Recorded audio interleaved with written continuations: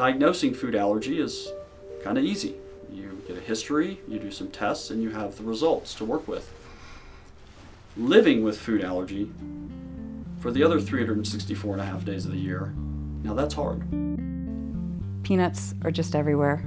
You can't get away from them, especially when he was in elementary school. They were in the cafeteria, they were on every field trip. When I have a special table at my school, and some people sit at it, and I tell them, sorry, it's only for allergies. Every now and again, nobody wanted to sit with him because they'd rather sit at the table with all the other kids. So that 20-minute lunch period can be the shortest 20 minutes of your day, or it can be the longest 20 minutes of your day. So unless it's going to be food friendly for Keeson, it can't come in the classroom. And they have to go through, approve everything through me before they take it in the class. I'm happy to buy whatever they need to buy for the party just because of Keeson. Keeson friendly, like everybody has to have the same thing. We'll go to the school and you'll see the massive parties of kids that don't have food allergies. Pizza and cookies, and nothing's worse than saying, well, I get to eat some fruit and popcorn. Why don't you walk us through, what are your food allergens right now? What foods are you avoiding? Peanuts, dairy, and eggs, tree nuts, and wheat. And when was the last time you had exposure to a food allergy? Do you remember? Like when I was little. Okay. Pizza reaction. Really? You remember it? Mm-hmm. Okay. So, my babysitter, I wanted to be a Teenage Mutant Ninja Turtle. Uh-huh. That was really... And they do love pizza. Yeah, right. And she said, can you order me a pizza, like with the vegetable cheese? And she said no dairy, it had casein in it, and the allergy to dairy and casein reacted to it in his bloodstream, and he went to anaphylactic. He threw up, and she didn't know what was happening, and she gave him another piece. Wow. Puke. We had to wash my face, and then I got fainted, I think. And we went to urgent care. He got an epinephrine and 2 epinephrines, Benadryl. Ran to the ER and he had oxygen. Wow. And so, no more cheese for you. No more cow's milk cheese, or right? Pizza. Or pizza, right? Because we were worried about the wheat as well. Mm-hmm.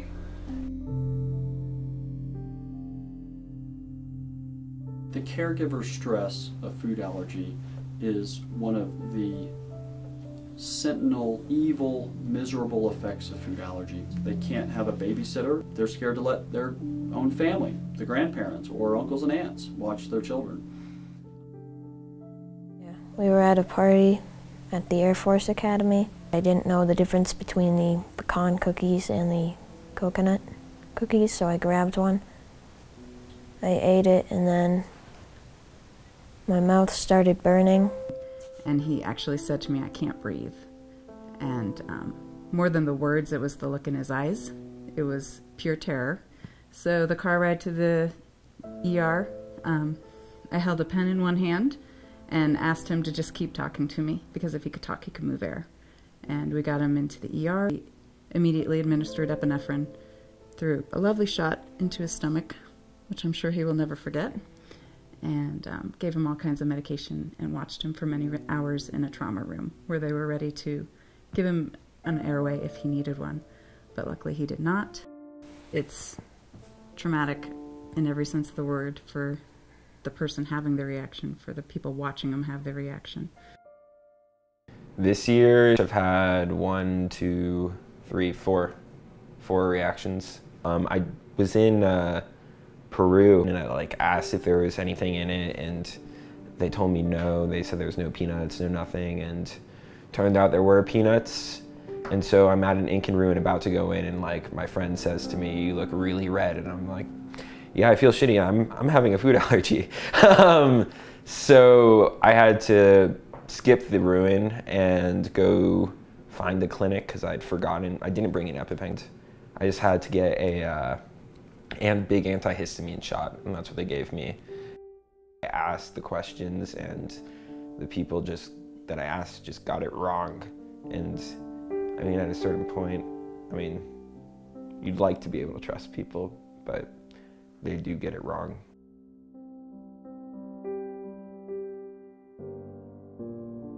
Like my nieces, they'll come and they'll have nachos, but they won't touch Keeson and they won't touch his things until their hands are washed. You know, I don't worry about them doing that stuff. Because I don't want him to live like, you know, just all paranoid of life. Like today he was getting a Slurpee. This is a prime example. And my niece told him, Keeson, it's just a Slurpee. It's just syrup, straw, you know. And he's like, nope. And she's like, okay, it's just cherry. You could have it. I promise you. You know, I mean, I said, I'll go ask him. But he's just like, he's so paranoid. He's like, nope, nope. Every sometimes I worry about her not carrying her EpiPen, I guess, is my biggest issue for her. Unfortunately, she's gonna find out the hard way. I mean, it's like you can talk to your blue in the face. Do you have your purse? Do you have this? Do you have that? I'm like, you know, I don't go anywhere without it. For your food allergies, right? Yeah. Okay, will you walk me through your food allergies again? What are your major food allergens? Peanuts and all tree nuts. Okay, when was the last time you had an exposure? Never. Never. I have never had It's been such a long time, you hadn't had a reaction to an exposure. If you are ready to use, pull off red safety guard. When it talks you through it, If not ready to use, which we are not.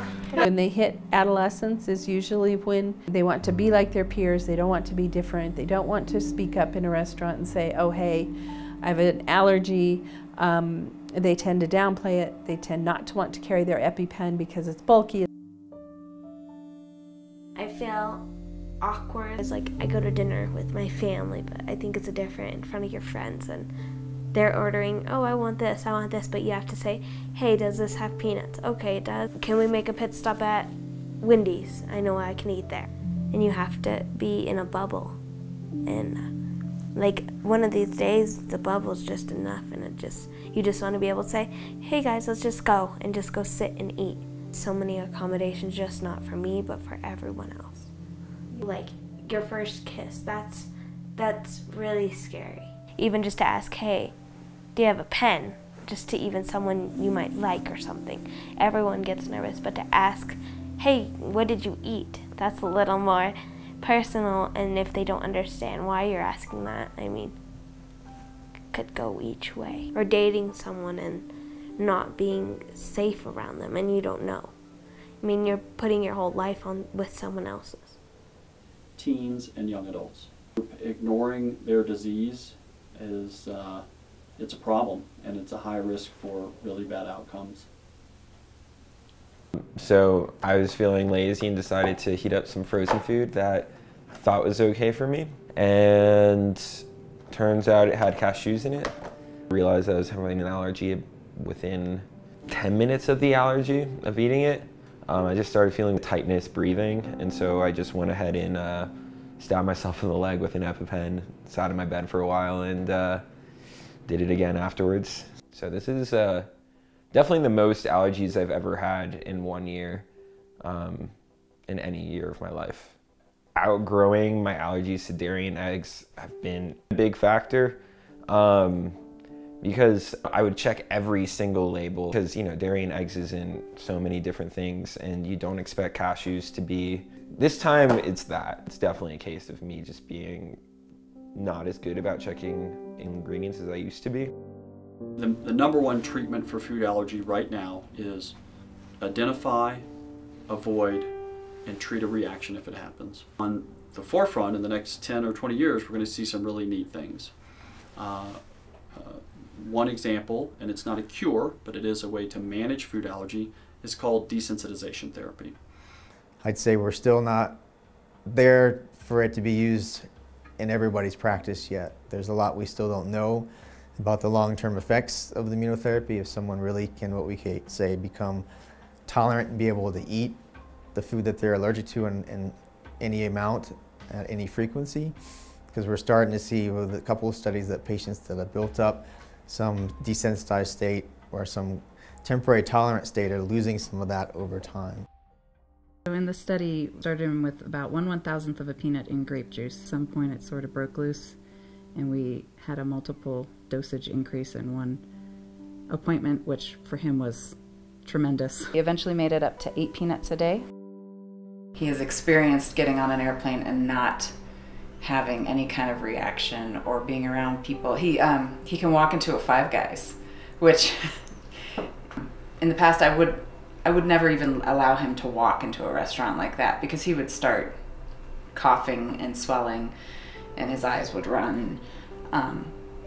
So to not have to worry about where you're going is really nice. I could actually sit with other people at tables at lunchtime. When you go to restaurants, you don't have to ask what's in the food every single time.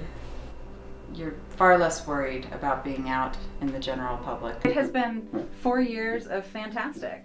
I wouldn't change it. Now recently, 3 days ago, they did a scope on him, and it looks like he has eosinophilic esophagitis, which is inflammation of his esophagus, probably caused by an allergic reaction, likely caused by the peanuts we've been feeding him. Eventually, I was eating food and felt like it was stuck. It had been stuck there for about an hour, and I ran to the bathroom and I threw up for 20 minutes. Peanut, this is definitely a target for food avoidance as a target for eosinophilic for esophagitis therapy, right? For an elimination. The first words he said to me when he came out of anesthesia after the scope, and he said, "Is it EOE?" And I said, "Yes, it looks like it is." His first words were, "But I don't want to stop the peanuts." IgG is 39 now. It was greater than 100 before. Oh, that's not good. We want a high IgG. So before it was it tested over 100, and it doesn't, like the scale doesn't go any higher. Just over 100 so now it's down to 39. He's been eating peanuts every day for 4 years. So why now? Anybody's guess. Is this hard for you to talk about? Yeah. You know, if the answer, and it's not the answer today, if the answer eventually is you have to take peanuts out of your diet for a little while, it's not a failure, it's just a pause in what we've been participating in. I've had more allergies in college actually than probably like the rest of my life. I was abroad all of last year in Uganda and Argentina doing 2 different study abroads. My mom was definitely worried about that some. Helps that I'm not allergic to dairy and eggs anymore. That was definitely convenient being in like Argentina and Uganda. But I've loved traveling. I think you just gotta live your life and keep doing it. Yeah, Ariel find it interesting to see what she does, you know, in life. Like, is she gonna just be a teenager? High school I'm nervous about. I'm gonna be a freshman. I already hear the bottom of the fishbowl. With allergies, it's gonna be something new. And it's not something everyone who's a senior next year, who's a junior, who's a sophomore next year is gonna understand.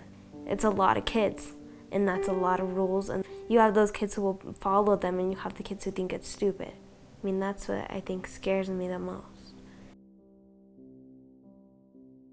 Like, I try to tell Keeson, like, hey, you want a taco? And I was like, just with some lettuce and meat, tomatoes. He's like, nope, don't want a taco. Do you want this? Nope. It's like, because there's a lot of things he can eat, but he's just like not ready to mix food up. This is what I eat instead of other food with milk, dairy, wheat, and peanuts. He's very like proportional kid. Peas, rice, meatballs. I think he remembers like going in the ambulance and not being able to breathe, and the EpiPens, and like being on oxygen, like that whole, like, remembers all the, so yeah, he'll never touch pizza. I don't care if you tell him it's dairy-free, gluten-free. It will be a lingering life thing for him.